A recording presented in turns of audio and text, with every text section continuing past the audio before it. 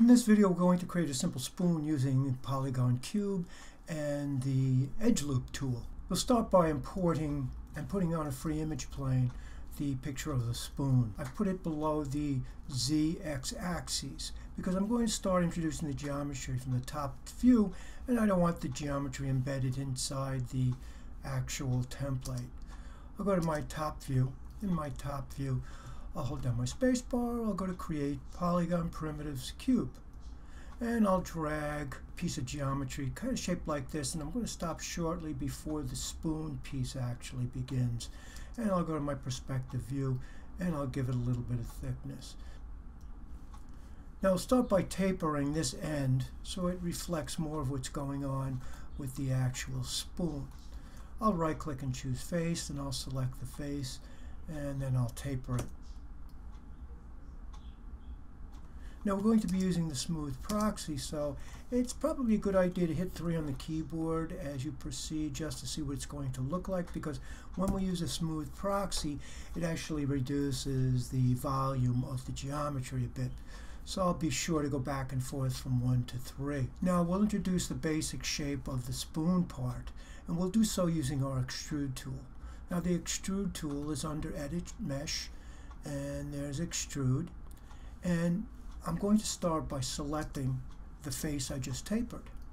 And with the face tapered, I'll go to Edit Mesh, or if it appears on your shelf, you can click on the tool itself. It's that orange elongated cube on a white plane.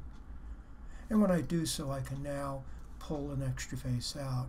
Now I'm going to go back to the top view. So I'll pull it out, and I've put some red lines to get started here with basic shapes. So I'll go to the first red line that kind of cuts through the widest part of the spoon head here, and I'll just use my x-axis to scale it out to give it the width that I want.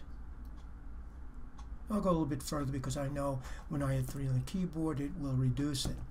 Now I need to go to the next red line as well, so I'll click on the extrude tool once more, or I can hit G on the keyboard and it will repeat the previous function, which in this case is the extrude tool. And I'll begin to taper that a little bit. Now, what I also need to do is add one more to get the tip a little bit more accurately. So I'll hit G on the keyboard, or I'll click on my extrude tool one more time, and I'll drag it out to the tip of the reference photo, and I'll taper it. Now I'll hit 3 on the keyboard to see where I have so far. So I can see it's not really close yet. I'm going to take the ghost off. I had the ghost off so I could see through it, and now I can see pretty much what I have. Now I'll hit 1 on the keyboard again, and I'm going to start defining this a little bit more to get the shape that I want. So I'm going to use my edge loop tool for that. Now the edge loop tool is under Mesh Tools, and you'll see Insert Edge Loop.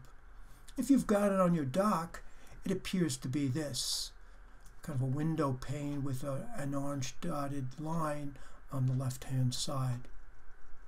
So I'll click, and I'm clicking where I put another red line here on the template itself. So I'll click there, and I'll hit 3 on the keyboard. You can see it's starting to hold together. So the closer those new edges are to the area that you want to hold together, the more it stays accurate. I'll hit 1 on the keyboard, and I know I'm going to need to put one down here to keep this much thinner. So once I've done that, I'll hit 3 on the keyboard, and that's looking a little closer. I'll hit 1 to go back. I'm going to put one right about here, and I'll get my scale tool, and I'll just pull it out like that. So at this point, it really becomes kind of intuitive on where to put them and how many, but the fewer you put, the better. I'll hit 1 on the keyboard, and I'll get my edge loop tool, and I'll put another one here, and I'll hit 3 on the keyboard again. So you can see we're starting to get a rough idea of what a spoon should look like.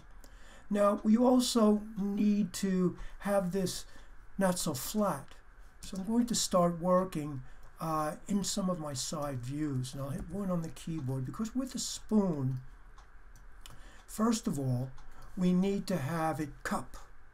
So In our perspective view, let's go ahead and get our edge loop tool and let's just split it in half. Now if you wanted to be more accurate, you could always go to top view, which I think I'll do once I've introduced that, like that, and I'll get my move tool and I'll just kind of pull it more to the center.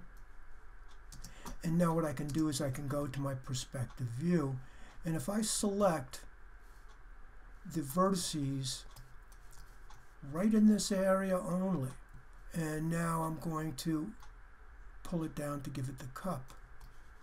Now since I've done that, I'm going to hit 3 on the keyboard to see how deep the cup is. Now it wouldn't be flat across here. So once I've started it, I'll reduce the selection by selecting the 2 closest in the middle. And I'll pull that down. And then I'll hit 3 on the keyboard. Now the handle wouldn't be straight, so I'll hit 1 on the keyboard. And then I'll go into the side view and I'll marquee select all the vertices up into where that first edge we placed where the cup begins.